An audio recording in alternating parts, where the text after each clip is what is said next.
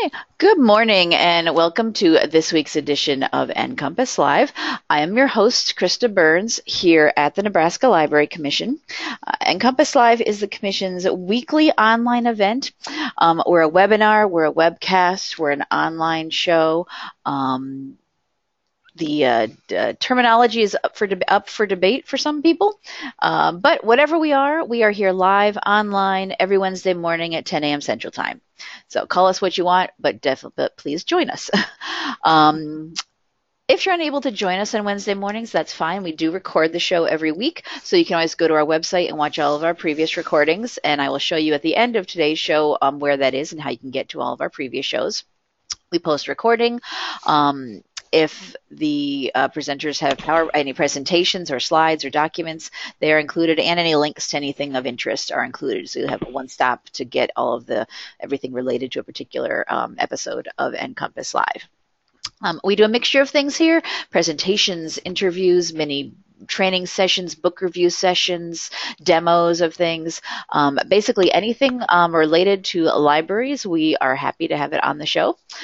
We have Nebraska Library Commission staff that do some presentations, but I also do try and bring in people from elsewhere across the state, other librarians, and from outside of Nebraska. And that's what we have with us this morning. Robin Hastings is just south of us in Kansas. Hi, Robin. Hello. Hello. She is the Director of Technology Services at Northeast Kansas Library System, so just south of us. And there's all sorts of things. It's kind of a nice broad topic there, Director of Technology. Yeah, it is. I do everything. Yeah.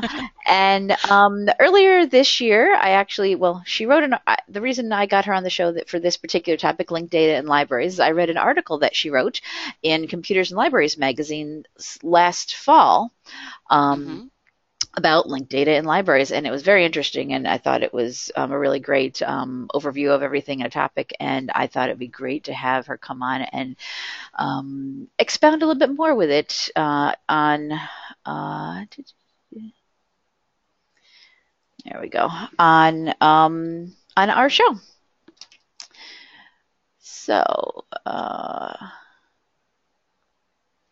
right, so I'll just hand it over to you, Robin, then to take it away and tell us all about everything we need to know about linked data, or certain focus of what we need to know for linked data. Yeah. This is definitely an overview. I know there's a lot of different ways you can come at it and a lot of things related to it. So, yeah, we only have an hour. That's right. That's right. I will attempt to respect your all's time. So, that being said, feel free to chime in with questions anytime. I can't actually see them, but Krista will stop me and let me know when you guys have questions. So please feel free to ask. If I am going too fast or too slow, let me know. And do make note of where that raised hand thing is. I'll probably be asking a few questions. And hopefully, let's see, yeah, I can see when you're raising your hands and all that good stuff. So, yeah, you should be able to see the list of attendees, and when they do that, it's just the questions part is a separate section that I'll keep an eye on for you. All right, excellent. So all that housekeeping out of the way, we can, sorry, it didn't go on the first click. Scary. We can start with today's topics. What we're going to talk about is just a really brief, what is linked data, how it's being used right now, what kinds of places you'll be finding it. We'll go over BIBFRAME and Open Library in the States. We'll also go over some international uses of linked data. I have a great slide with a big pumpkin pie on it, and that's when we're going to talk about pie in the sky ideas for linked data, and then some actual uses that are actually in use right now. We'll talk about how it can be used to extend library data's reach, and then we'll talk a little bit about reducing our work, reusing our work, and recycling using the linked data stuff. I am going to focus a lot on the web part as opposed to the library data part. There was a great NCompass Live episode a month and a half ago called Life After Mark, Cataloging Tools of the Future. Whoops, forgot to close my parentheses there. I should have thought the mark clearly. There's a link there. It was, I listened to it. It was very much talking about RDA and linked data in libraries from a cataloging perspective. I'm going to come at it from more of a web perspective, although I'm still going to talk libraries, most definitely. If you're interested in getting copies of the slide, the presentation is there at the slideshare.net website. You can download it and print it, reuse it, however you would like. So we'll start off with that overview. What is linked data? And basically, it is data that is on the web that is in a format that computers can understand. That is different, most definitely, from in a format that computers can read. Those of you who started off with in HTML, 15, 20 years ago, I just realized how old I am. You know that HTML started out as as something that computers could read. It was code that browsers could use to display, but they didn't understand. They were just dumbly displaying. When we switched over from HTML to XHTML, things became a little bit more understandable by the computer. And so linked data is data that is understandable by computers. It should be human readable as well, but mostly it's specially coded so that computers can read it and understand it. And I did want to, in this slide as well, talk a little bit about the difference between linked data and linked open data. Linked data is data that is coded so that a computer can understand it. It's in a standard format. Linked open data is the same thing, only it's free to use. And I'm going to be talking at the very end of the presentation about where to find that kind of stuff, the open data. But there is a difference between linked, in licensing, if nothing else, between linked data and linked open data, and something we tried. Robin? Hi. Okay, I'm getting a couple of comments from people saying that they can't see your screen. But okay. I can. Can anyone tell me, are you seeing, is anyone seeing, I'm seeing a slide that has a picture of a computer and it says, what is linked data? Someone comment and say what they're seeing. Some people are, okay, and some people aren't. All right. Okay. Looks like on the audience I can see. All right. If you're having a black screen or having issue with it then, because I've gotten a couple of people that said it, but it looks like most people are on top of things. Great. If you're having a black screen, I'd say try and maybe minimize and reopen, just the screen that's the actual slide, or potentially log out and back in again to try and set that. But it looks like, generally speaking, people are seeing it. So if you are having issues, it's not something that apparently we can change anything from our side to fix it, because it is coming through for most people. All right. Thank you.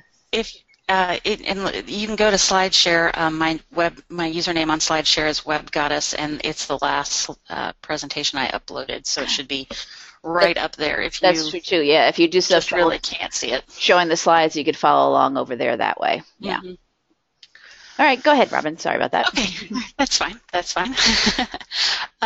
Okay, so I think I've covered the basics of linked data. We'll talk about these concepts as we go on as well.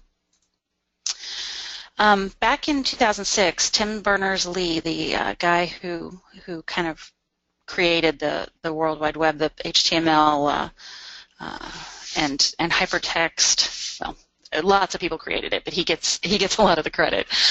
He actually started to identify linked data and how it would work on the web. Again, in that SlideShare thing, I noticed my first presentation that I did on what we were calling Web 3.0 back then was in 2008. So this is something that's been around for a while in the web world and is just now starting to get really usable in the library world. So in 2006, Tim Berners-Lee said the essential principles of linked data is that it uses URIs. Those are related to URLs. They're universal resource identifiers as opposed to locators. And those URIs are names for objects. So instead of the locator being a name for a file on the web, the URI is a name for an object that has its own location on the web. We should use HTTP URIs so people can look up those names using basic web protocols. We should provide information at the URI that identify our location in a standard form, RDF, JSON, which is JavaScript object notation, which is a form of JavaScript, Turtle, which is a whole new language, at least to me, but is used a lot with linked data and that kind of thing. And there are lots of other standard forms out there, but some sort of standard form that can be interoperable. People can talk with one another using that standard form. That's what the information should be in. And then you should also include links to other URI objects so that other objects can be discovered via links. And that's kind of the real essence of linked data, is that you've got an object and it links to other objects in standard ways. And again, we'll talk more about that. We're going to talk a little bit, it's a big brain, we're going to talk a little bit about semantics and linked data. That session that I did in 2008 for the National Association of Government Webmasters was really focused on the semantics of the linked data thing. And one thing you really have to remember is that computers are dumb.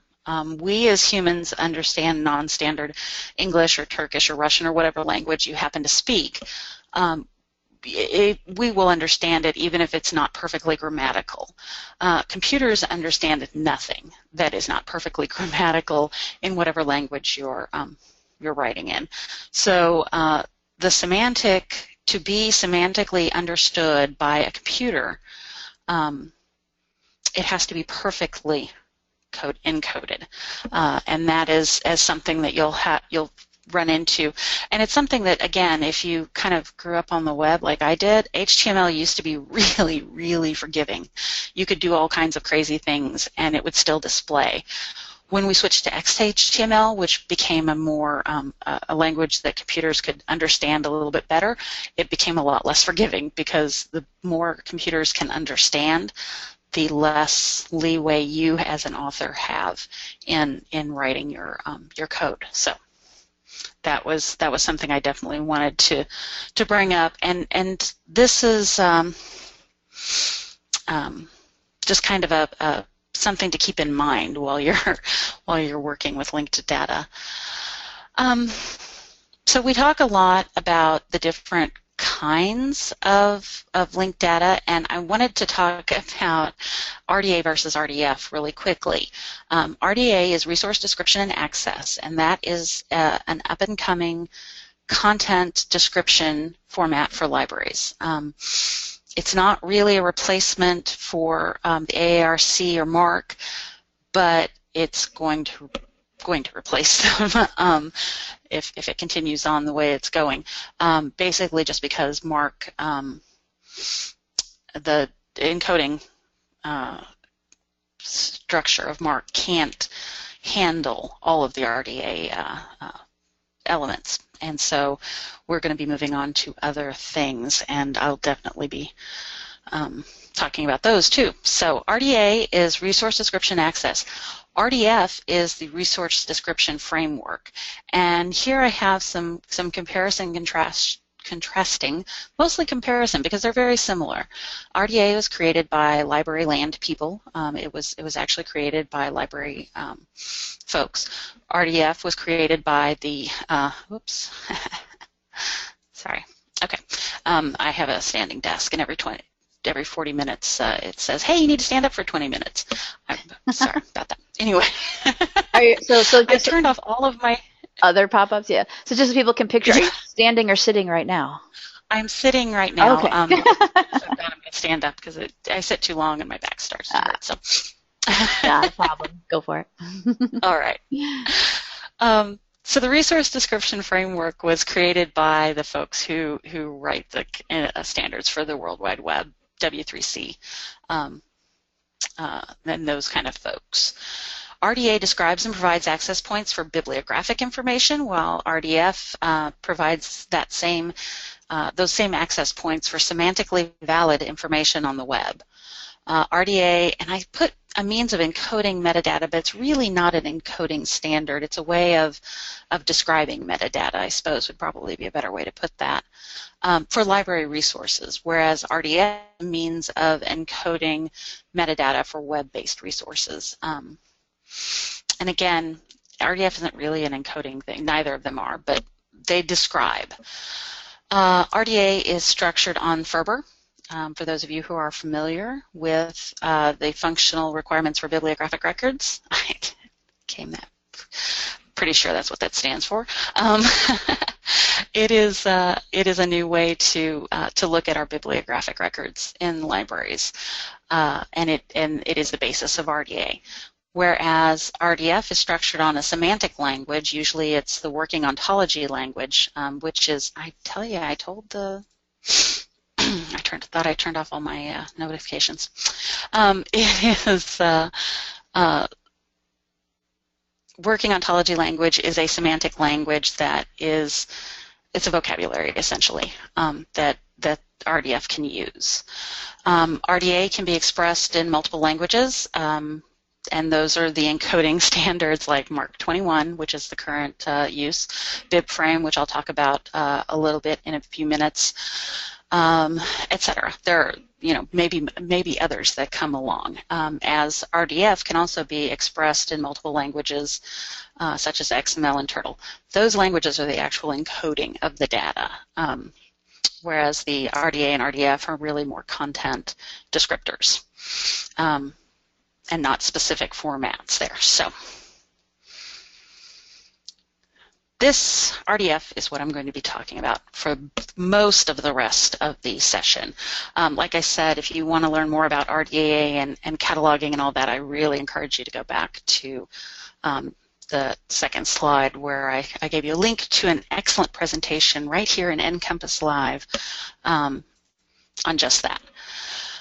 So RDF, it is expressed in triples. You'll hear that referred to quite frequently, and it's basically a subject, a predicate, and an object. The subject and object are nouns. The predicate is kind of a verb or relationship. So this particular triple structure, there's actually a couple of I probably should have copied the author twice. The author is named Robin Hastings, is a triple structure. The author is a Director of Technology Services, is also a triple structure. You can see down at the bottom of the slide that those relationships are encoded in Turtle format here using the RDF information using Dublin Core, the DC vocabulary.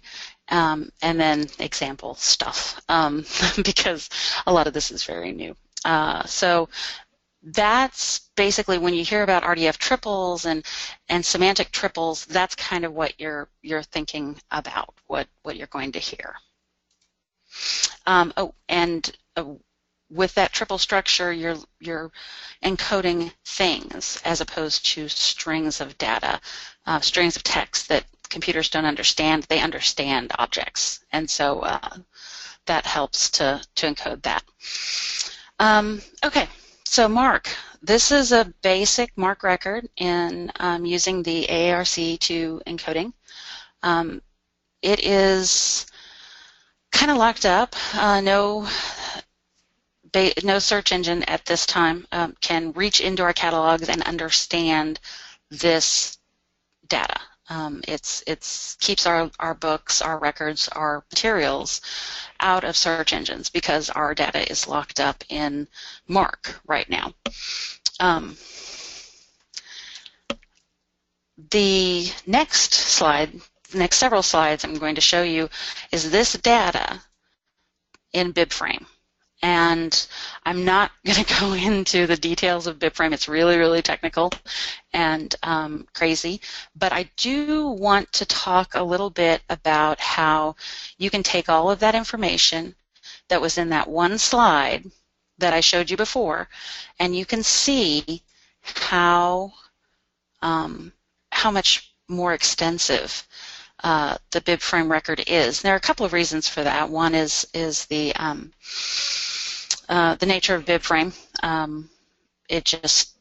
There's a lot more white space, and that's because storage, when MARC was created, computer storage was expensive.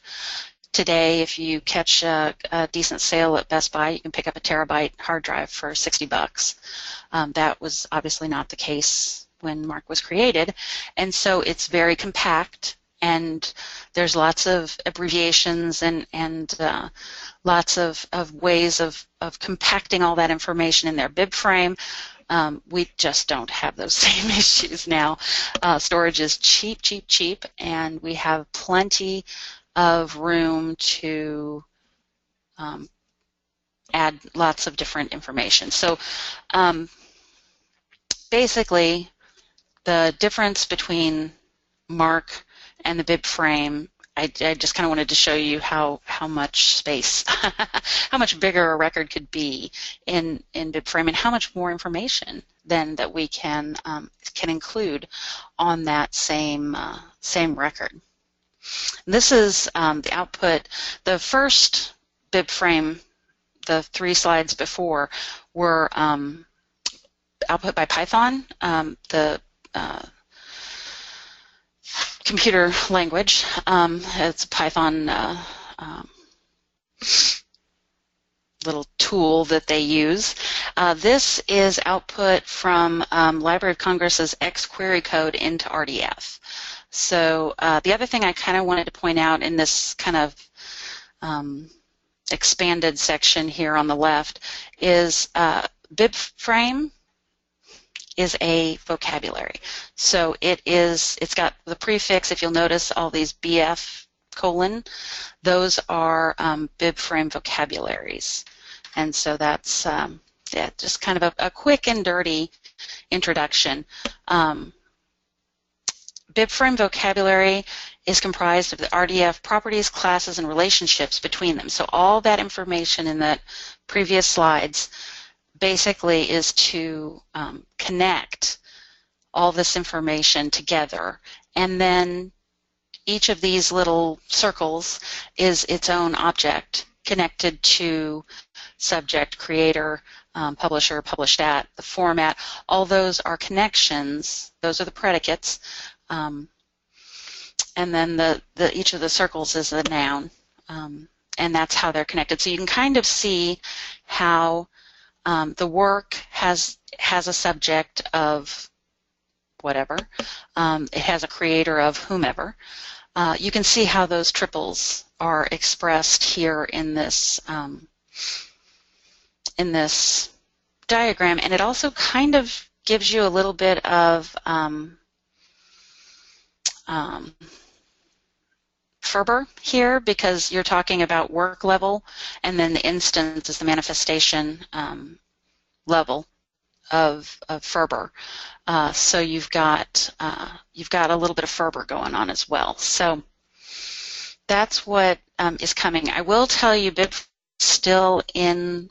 It is very, very fluid. It's still being developed. Things change really, really quickly because it is not completely worked out.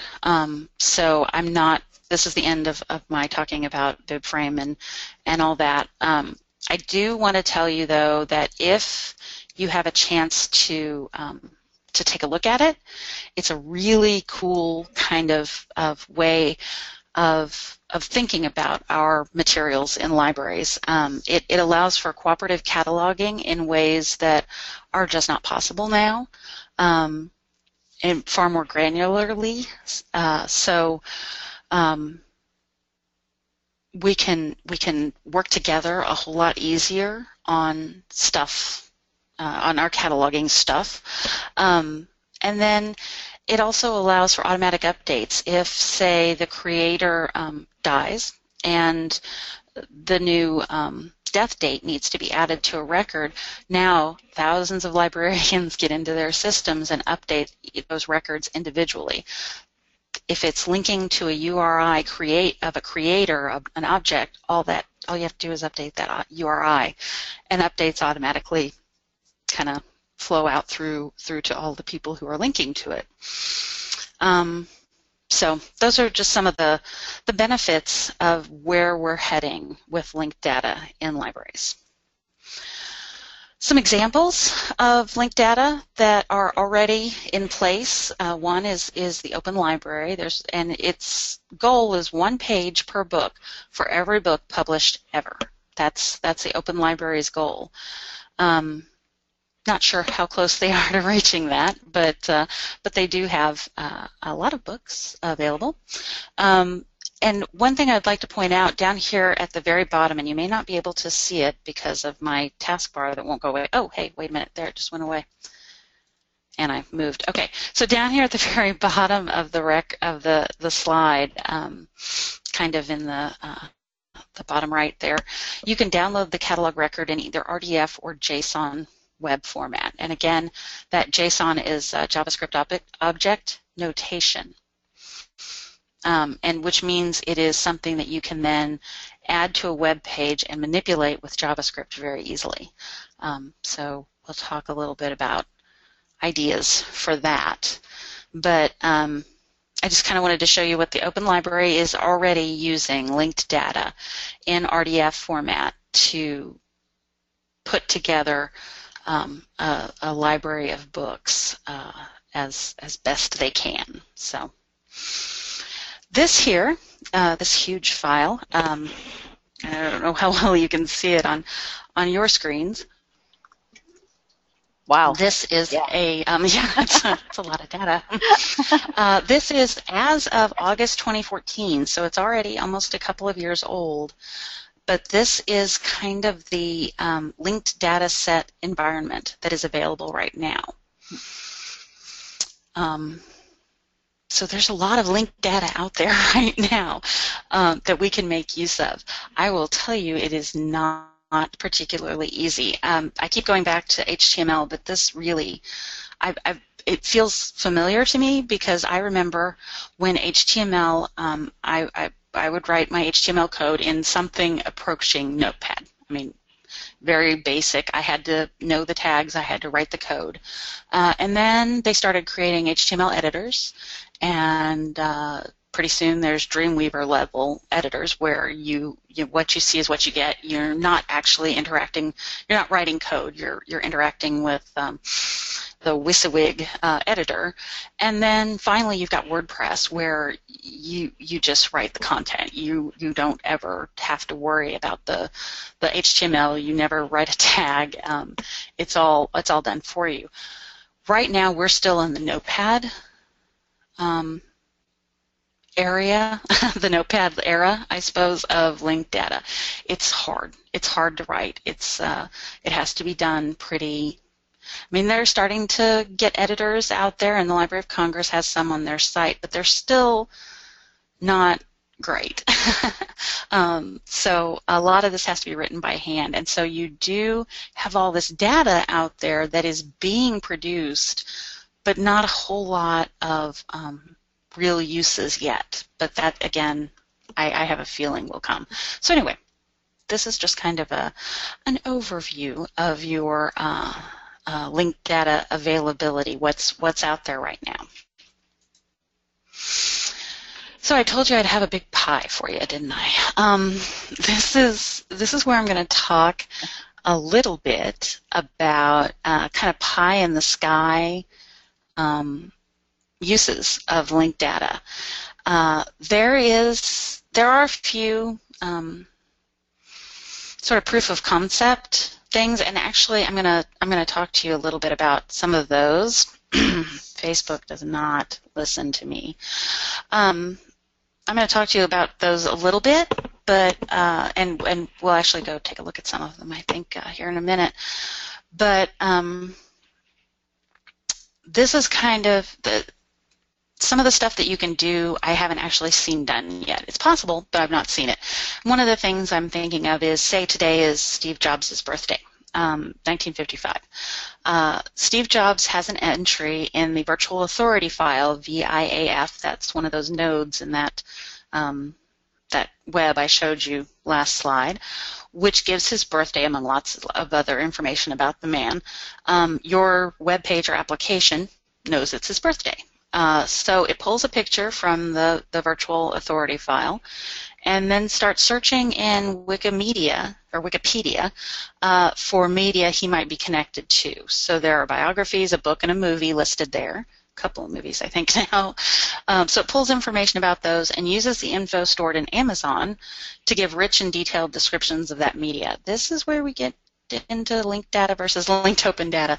Right at the moment, I don't think Amazon's data is open, but hopefully, pie in the sky, right? It also knows from Wikipedia that he founded the Apple company. So it goes to the Yahoo Finance page and pulls stock information for Apple and provides that as well. Again, not open yet, but could be. If you happen to have a library lover coding this stuff, it could also check WorldCat for links to any media referencing Steve Jobs or Apple in a library near you and give you links into the catalog for that information. You can then see the information about the media, see the availability in your local catalog, and place a hold right there from the web or page or application that you're in. All you have to do is supply your library card number and PIN or however you log into your library account. Again, that's where we get into the pie in the sky. Right at the moment, none of our libraries are set up to do that. But if we start all using BIBFRAME tomorrow, hey. One of the things actually that I had talked about, again, in the 2008 presentation that I thought was really cool is searching. How linked data and semantic information on the web is going to affect searching. And I think that's going to be, we're already starting to see that a little bit. But I think that's going to be exciting because not only can we search for stuff that we can search for now, but we can also search inside of data stores. All those linked data stores are available to search into. And if libraries are part of that linked data store, we're all of a sudden no longer hidden. We're not the dark web anymore. We're part of, we come out into the light and become part of the regular web, the part that's accessible via Google. So, you can, the other thing that I think is interesting about this is in our ILSs itself, and this is my third kind of pie in the sky thing. With a ILS that understands linked data, you can pull in information from multiple sources. You can pull in, we've got a local history project here in Kansas that uses Dublin Core in Omeka, which is a platform sort of like WordPress, but for images, and it natively supports Dublin Core.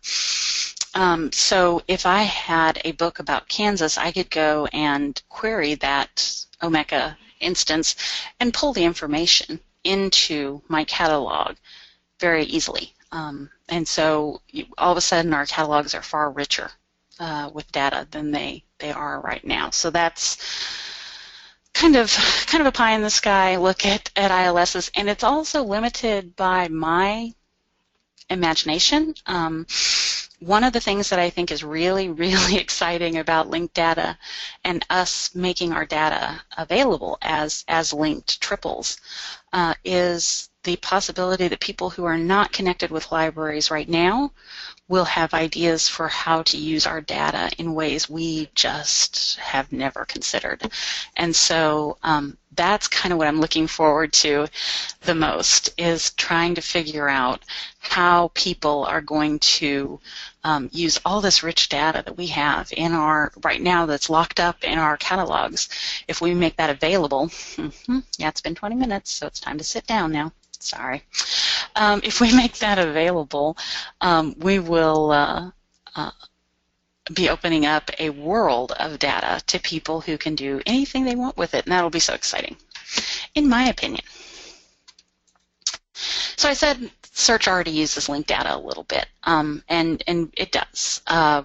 Right now, a lot of times, what we consider linked data is also known as a knowledge graph, and Google, Facebook, a lot of different social networking type of sites use linked data to create knowledge graphs. What we've got here on the screen is a Google result for my local public library. So you can see that the description of the library is pulled from Wikipedia. Almost all of Wikipedia's data is linked in a linked format in a way that computers can understand. So that's where you're starting to see these cards of information in your Google searches, is because it's finding that data that it understands and pulling it together.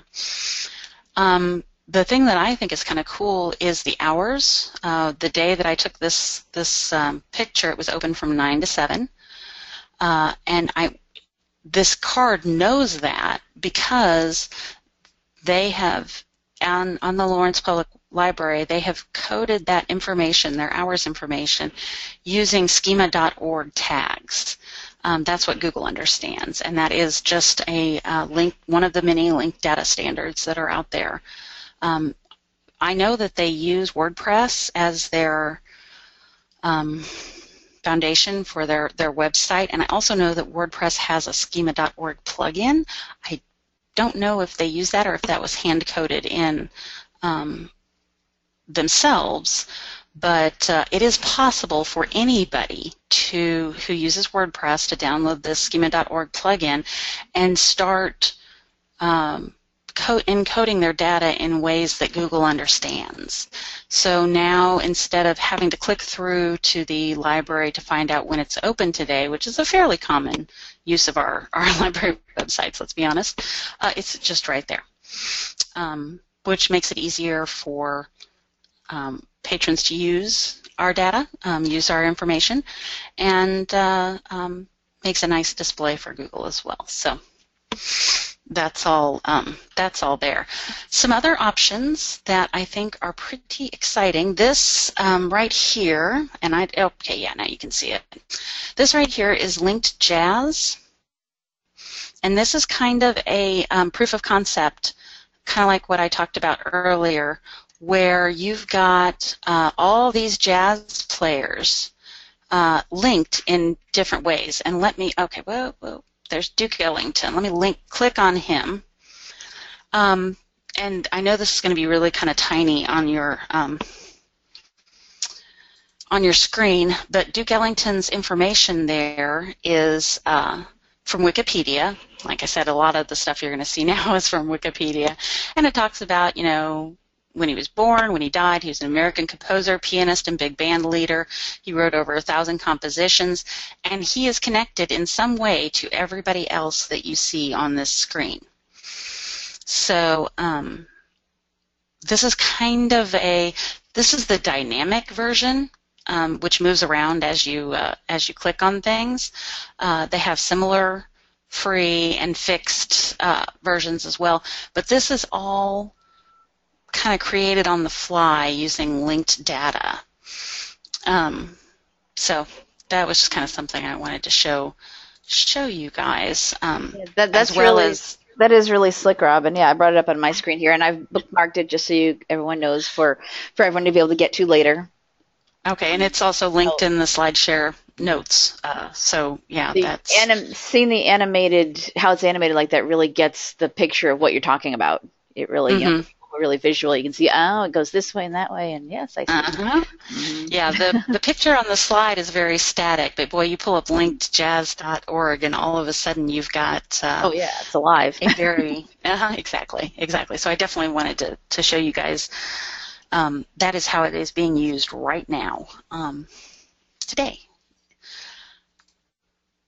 Other ways it's being used today is data.gov, and I don't know if you guys are familiar with the vast amounts of information that our government is producing every day in linked formats. There are some a few very, very limited examples here on this slide. They have, local severe weather warnings and systems in Missouri, which is where I'm originally from, product recall data from the federal government, and then what I thought was interesting was they have higher ed data sets with information on every institution of higher ed that participates in the federal student financial aid programs, which is a lot of them. But that's kind of dry. One thing that you can do is search for applications. There are tools that make use of this data, including citydata.com. And this, I typed in Lawrence, which is my current hometown, and it gives me the current weather forecast. That's actually from yesterday, because I do futz with my slides up until the very last minute. This is information that I got from citydata.com yesterday, and you can see that you can look at neighborhoods, you can look at the schools, you can look at the assessment values, you can look at sex offenders, you can see all kinds of information about how the population is split up. We're a few more females in town. We're fairly young. We're younger than the Kansas median. So, that's kind of information that you might find interesting. Another source of information, and honestly, I didn't find a whole lot. There are like 9 pages of tools on that data.gov site. I found almost nothing about public libraries. The only things I found were really searches for public libraries. And here, this is not very pretty, and it's also very small. I can make it bigger. This is a basic search for a public library that uses the linked data that the data.gov folks make available. And this uses Public Library Survey 2012 and Archives Library Information Center data kind of mashed together and put together. So there's not a lot. There's a lot of information and a lot of cool websites and cool data cool applications being built on top of all this data. But not a lot of library stuff, which I have noticed.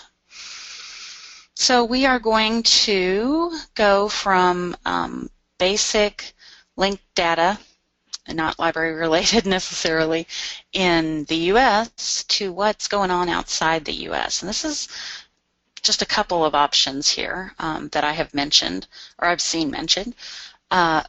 In England, the British National Bibliography, and that's the URL for it there, they're working on creating a repository of linked data objects based on National Library holdings. What that means is for every piece of material that is in their national library, they are creating a triple, a set of triples actually, to describe that piece of material. And you can kind of see how they're doing at that URL. They're again, I don't think they're very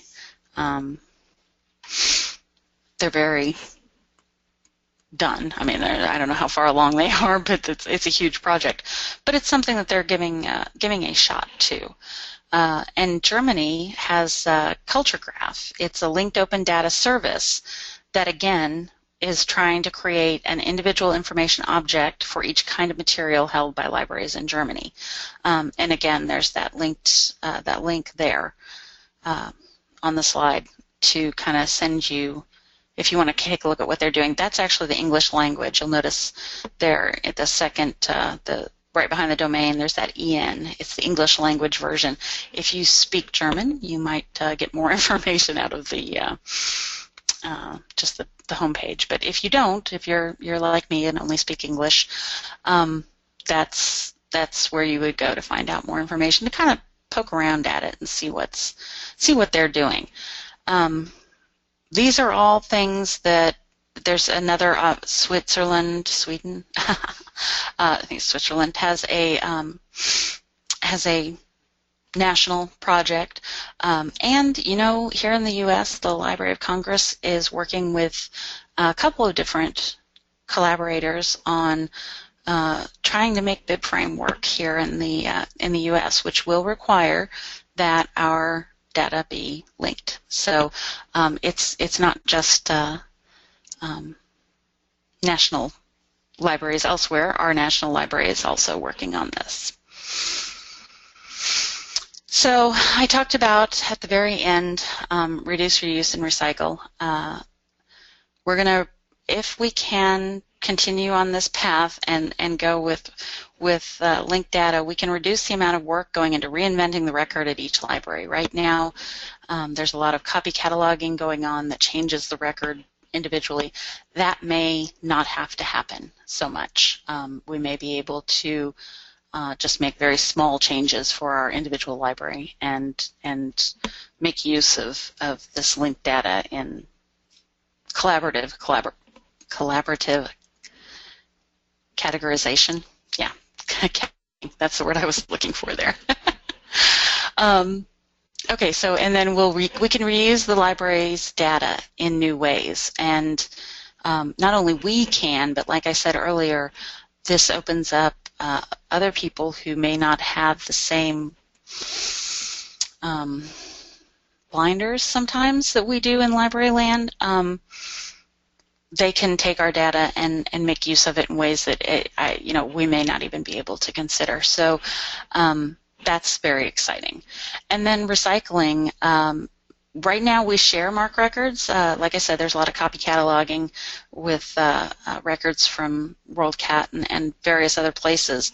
I think that will continue even further with more sharing, with when we have common URIs that all libraries can use, and we can just point to a central data source that makes, again, collaborative cataloging useful and easy and hopefully cheaper. So, all right, well, I have 9 minutes left, I guess, for questions. If you guys have anything has come up. Not a problem. No, we've got plenty of time. Yeah.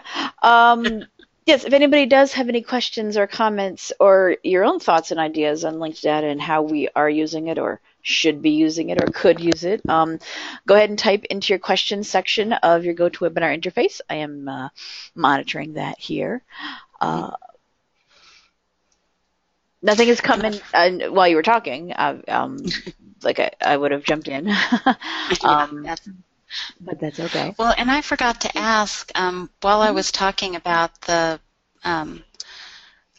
uses of linked data in libraries, RDA and BIBFRAME and all that, I don't think there are many people using BIBFRAME right now, but a lot of people are using RDA. And I was going to ask if your library is using RDA, if you wanted to raise your hand so we could see. Yeah, use the raise hand option. It's over there on the left-hand side of your GoToWebinar interface, little hand in a circle. If you are using RDA, let Robin know. A few are coming up. Mm-hmm. Okay. Like I said, the RDA, as it is, as it goes right now, is not. It's usable in MARC, but all of the cool linked data information and the ability to get data out of our siloed catalogs and all that is just not really possible with MARC 21 encoding as it stands now. So, and we do actually have a question related to that. So, when do you estimate library catalog data will show up in web searches? When we ditch MARC.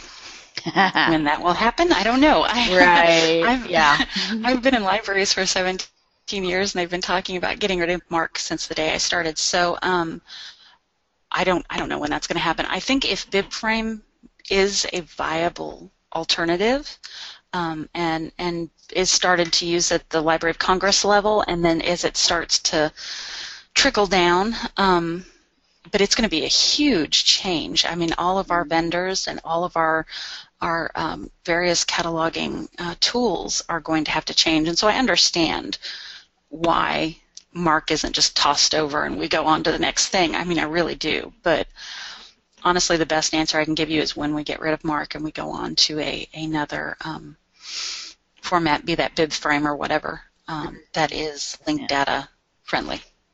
It's gonna it's gonna take there's so many different sides that have to come together for that. And there, even when it does become potentially the more prevalent way, there's still going to be the ones that aren't, because just like we have now, we have libraries at every level and every version of things, and it's just the nature of the beast. Absolutely. So it could never be 100%, but we'll get there someday. Someone does comment that said RDA has nothing to do really with linked data. It's strictly a content standard. Right, but it is, it's how we're going to get linked data basically into, like BIBFRAME. BIBFRAME is what is actually going to be the encoding for the linked data. RDA, it gives us some options to make linked data easier, but no, it's not a linked data. Kind of like a stepping stone. I don't know. Yeah. A foundation, something to build on. It's definitely it's a content standard. It's not encoding. It's above the level of encoding for linked data. It's above that, but it is. I mean, it's AARC2 is not going to get us into linked data. That's definitely not. Yes, right. Yeah. So yeah, it is linked in. It's lumped in with the linked data stuff because can be useful well with the encoding, but yeah, it's not specifically a linked data standard. No. There's a lot of different things you have to think about that are going to go into this, and some maybe even more peripheral than others, but it's a big picture kind of thing. Yeah. Kind of idea. Yeah. Cool. All right. Anybody have any other questions? Anything else you want to know? As Robin said at the beginning, this was kind of an overview, not necessarily a step-by-step instructional guide. Just to get you thinking about it, and something to maybe bring back to your libraries and say, maybe we should work on something. That's what I'm getting from this. Like you said, when you were talking about there's not a lot out there about libraries, and that made me think that's something we need to work on then. That's something we need to think about, because other groups, jazz artists, somebody decided, I'm interested in jazz, I'm going to put this thing together and make it happen. We need to do something with, Sure, and I forget who said it, honestly, but I have run across the quote, there's a library-shaped hole in the internet. We should be providing information, and we're not. And to do that, we're going to have to go to BIBFRAME or, in some way, shape, or form, make our data linked and out there. And it's up to us, because nobody's going to do it for us. That's right. All right. Well, it doesn't look like any other urgent questions have come in while we've been chatting here, and that's fine. I've got, like I said, I should add the link to your article when I get around to put. I didn't even think of the original article that I found that had to do with this. I'll put in the delicious links as well. Awesome. So if anybody has anything urgent you want to type in right now before we move on. No? All right. All right. Thank you so much, Robin, for this update. We had done stuff, we've done things like you said previously on RDA, and we had done a linked data one a few years ago, but it has been a while, and things, it's always good to keep this in mind and reminding people this is something we need to get out there, get into the internet. It's just something to think about when we're making our decisions in our libraries. Yeah. So. Yeah, keep it in mind as you're going through that. All right, then I think that will wrap it up for your presentation. Thank you so much. Thank you, everyone, for attending. I'm going to pull back presenter control to my screen.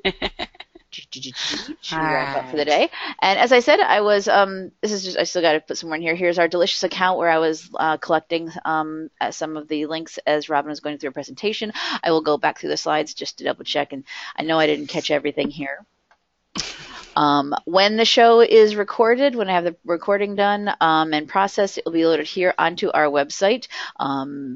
If you just Google NCompass Live, you come up with us. Luckily, so far, nobody else has called anything this, so we are the first couple of results to get to our website. But our archives are right here underneath our upcoming sessions is a link to our archive sessions. This is all of our previous ones, and just like we have our last week's show here, we will have the recording on our YouTube channel, and the presentation will link to Robin's slides on her SlideShare, and all my delicious links that I've been collecting for it will all be there.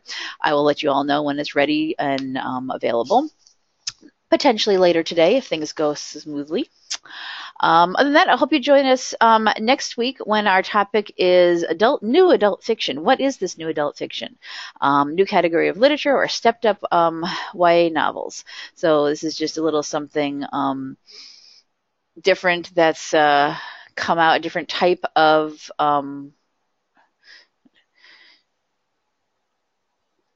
genre of literature potentially, and Ann Matsky, who was formerly at one of our libraries here in Nebraska, Wilson Public Library in Coza, is going to come and talk to us about this new genre and give a little more insight onto what exactly we're talking about with this new type of literature that's coming up. So I hope you join us for that next week, and any of our other topics that we have here coming up. Go ahead and register. Also, we are on Facebook, so if you are a big Facebook user, do pop over there and like our page. I post reminders. Here's one for today. Oh, that was for last week. Sorry. Reminders when our show is coming on. Let you know when our recordings are available. Here's the previous recording one. So if you are big on Facebook, please do pop over there and like us there. So there we go.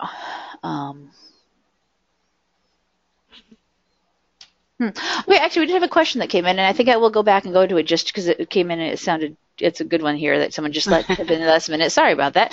Someone wants to know, so going back to our topic, what does putting book information on the web mean? If someone searches for Washington, will all the books with Washington as a subject come up?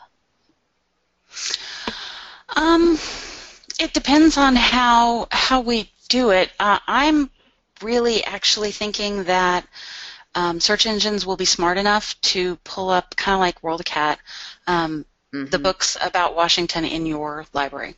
And so it would be another way of getting into your local library's catalog. And that would be done by figuring out your IP address and where it's located and kind of guessing at first. But I think that would be... I don't think you'd get, every book ever written necessarily. I think you would get every book hopefully in your local library, and I don't know.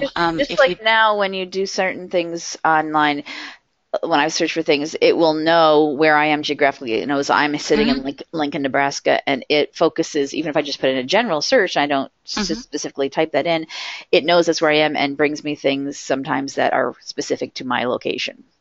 Right. And if we have our book information out there in the same way, like right now when you look for a subject, you will find books on Amazon, things like that, because they are out there open.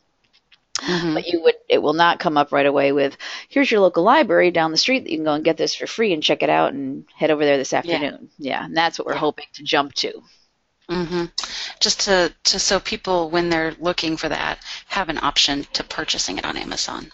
Right. Because right now, that's really the only option, yeah.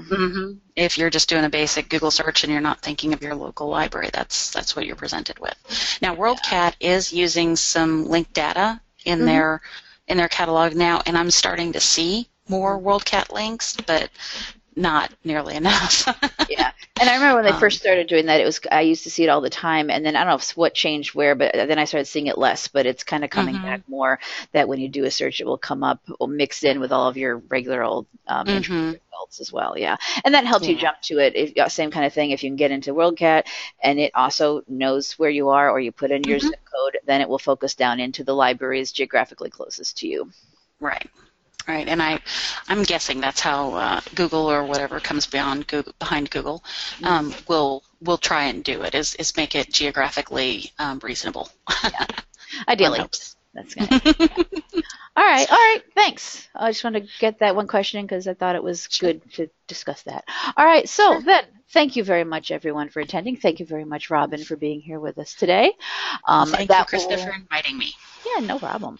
That will wrap it up for today's show. So I hope you'll join us next. We'll see you next week on NCompass Live. Bye-bye. Bye-bye.